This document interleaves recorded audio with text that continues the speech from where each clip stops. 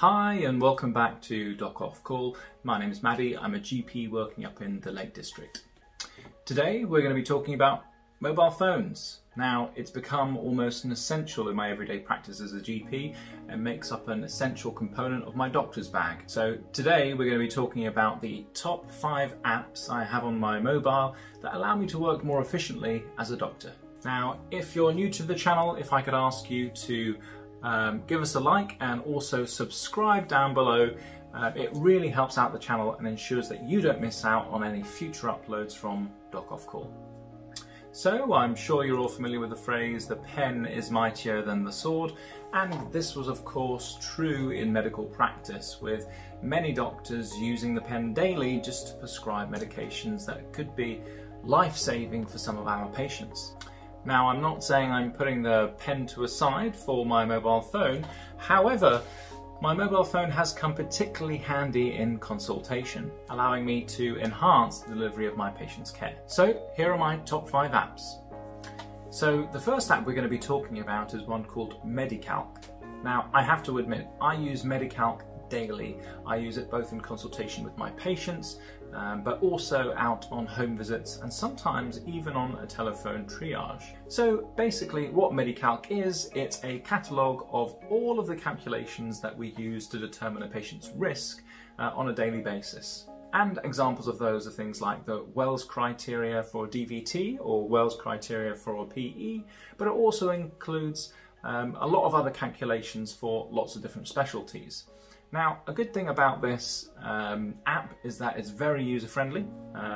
All you need to do is swipe down across the different risk factors, and then at the end it gives you the patient score and what that means in terms of clinical risk to your patient, so you can communicate that across in consultation. Now, why I find this app handy is because there are an endless amount of calculations that need to be remembered, and rather than committing those to memory or scratching your head in doubt as to what was that last component of the DVT risk, you can just take it out of your pocket, it's there on your phone, you can do the calculation quickly and efficiently and hopefully determine your patient's risk and give them the correct treatment. Now, app 2 that I'm going to talk about is a very handy application, and it's one that really all doctors should have on their mobile phones, and that is the BNF. So the BNF, the British National Formulary, is our book on the medications that we prescribe. Now, the reason why this app is good is because, again, it's very much like the previous. It's a catalogue with all the medications that we can prescribe, and you can go through the search part of the app, searching for the medication you're looking for. It tells you the indication as well as the doses for the different age groups, but then also you can go through handy parts such as, cautions, side effects of medications, monitoring that you'd need to do of that medication for that patient. And overall, it's one of those which I'm constantly referring back to, and having it handy as an application on my phone rather than the thick book that we used to have to search for on the medical ward is very handy. So it's definitely an essential for all doctors out there. In fact, for other healthcare staff who might be prescribers as well, I'd really encourage you downloading it, and it's free.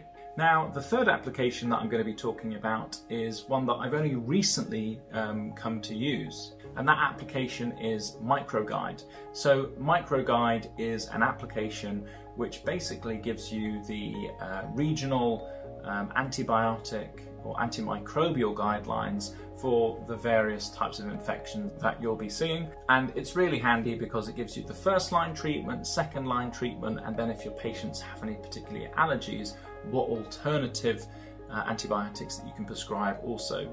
And what I really like about this app is that it's separated up into adult microbials and then pediatric microbials. And when you go into each one of those, it then separates out the antibiotic prescribing based on body systems. So you've got respiratory, you've got skin, you've got head and neck, you've got genitourinary. So it's really sort of systematic, and you can really get your answers quite quickly just through a few clicks through this app. And a couple of other handy aspects of this app are that they've got useful resources in there, such as contact numbers, for your regional microbiologist. And it also has treatment of some of the common emergencies, such as things like neutropenic sepsis or general sepsis. And it acts as a good revision tool to make sure that you're not missing anything out when you're treating your patients. Now, the fourth app I have on my phone, which I have to say comes in handy every day, is it's not actually an application, but it's something which I've saved to my home screen in the format of an application.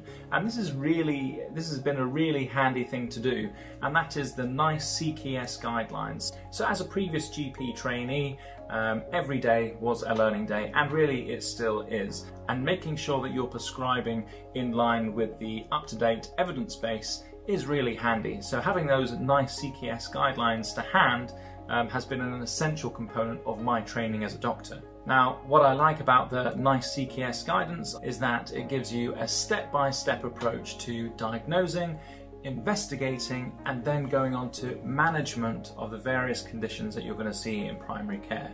And the one that I think really illustrates this well is the management of hypertension or high blood pressure, where it gives you all the parameters for the different stages of high blood pressure, and telling you what investigations that you need to do, and then what treatment you need to give to the various populations within your community. So for any trainee doctors out there who are wanting to work in line with the NICE guidelines, I would really recommend downloading the NICE CKS guidance.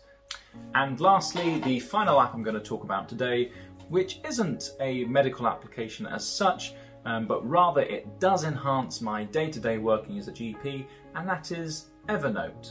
Now, Evernote is actually a really dynamic note-keeping app, and it can be used for various professions. Now, what I use Evernote for day-to-day is if I come across a really handy guideline, or I'm sitting in a lecture theatre and they've given out notes, knowing me, I'm likely to either lose that note or throw it away. So instead what I do is I take a snap on my phone, I then save it into Evernote with a title telling me to read or do whatever it is that I need to do, and then it acts as a quick reference in the future if I'm looking for that niche bit of information that I took a photo on in one of those lectures that I'd had during my training. Now, that's just one way in which I use Evernote. I also use it in my day-to-day life, remembering things like projects that I'm working on, if there's things that I need to purchase, or if it's just making a physical note of a thought that I've had during the day. Now, a good thing about it is that it actually synchronizes to a desktop application, which you can also have on your laptop. So if you don't have your mobile phone with you, you'll also have that backed up on the application on your laptop as well. So those are my 5 top apps on my mobile phone that I use daily as a doctor. I hope that they will be useful for you, and I'd highly recommend you downloading them as well. If you have also found those applications handy, please do leave a comment down below. Otherwise, if I can get you to like and subscribe, it just ensures that you don't miss out on any future uploads, and it really does help me out on the channel putting out more content like this. Now, if you have any specific questions or you have any specific suggestions for future videos, please leave that down in the comments below, and I will try and do my best to put one of those videos out for you. But otherwise, I hope you've enjoyed the video. Please give us a thumbs up, and I'll catch you in the next one. Thanks.